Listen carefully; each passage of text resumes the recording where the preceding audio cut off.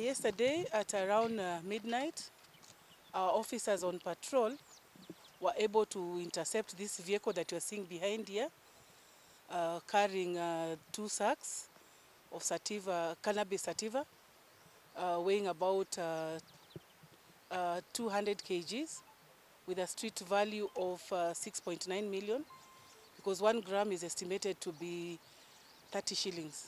So if you do that math, it comes to 6.9 million.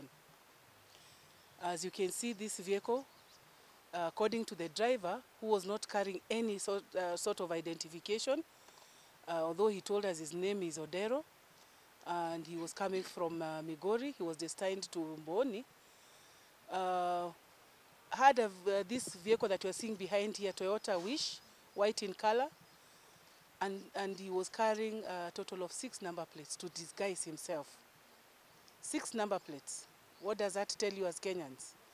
This means that these criminals who are involved in this vice must be also involved in the car theft rackets. So as you can see, the 6 number plates that have been displayed behind me here, their owners should be worrying, because all these number plates, we don't know which one that actually belongs to this vehicle.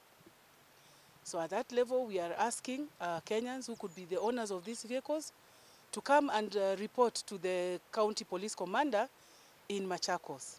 And the numbers of these vehicles are, if you may allow me to read, KCC 166C, KBT 144V, KCC 611C, KBL 458N, KBB 470N, KBY 510P.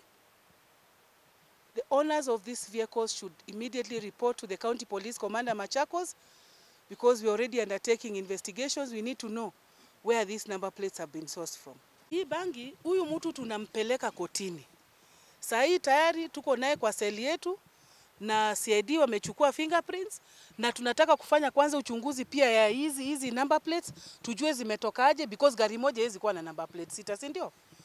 Alafu hii bangi kishapelekwa kotini, it shall be destroyed, na instructions zile tutakuwa tumepata wapi? Tumepata kotini.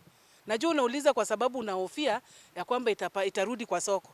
Haiwezi rudi kwa soko. Hata kesho mkienda kotini, mtapata hii bangi imepelekwa wapi? Imepelekwa kotini. Na tunajua kotini itafanya haki yake, na huo mtu kama atapatikana na hatia ataweza kufanya nini? Kuhukumiwa.